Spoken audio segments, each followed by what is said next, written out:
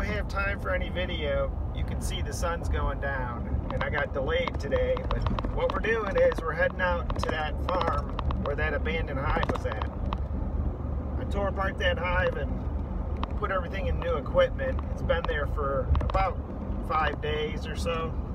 So I'm gonna quick get out of the truck, get my protective gear on, suit up, and then we're gonna... Okay, so far so good. So what we did, ran boards on all the sides of this. We're gonna screen the front, checking the bees to make sure they're in there, and it looks like they certainly are. Not too worried about that.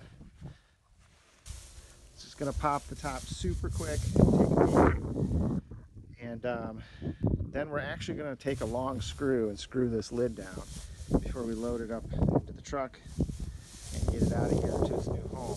So the sun is going down. We might have to work on that mess that's way over there. While we're here working on bees though, we always have company. Gotta watch this electric fence. But look, we got some cows.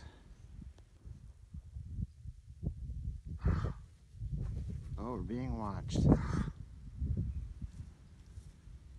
Hey girls and boys. Always fun. Alright. We got more done than I thought. So bees are in there. There were extra bees. We used the vacuum. Man, I love my Colorado bee vac. I can't say enough. So, and just so you can see what we were dealing with, now that it's dark and the bees can't really fly. Look at this. Navigate through here, over this hill, through the brush, and there are the hives.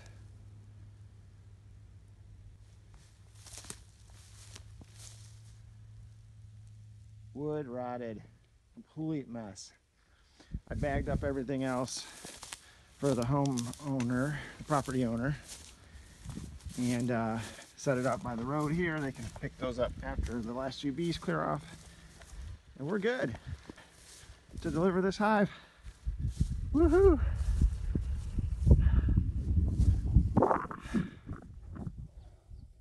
Whew, I think the hardest part's done. Now it's just unloading them, pulling the screen and running. Another bee rescue in the books. There we go. So we're off to deliver the hive now. See you, everyone.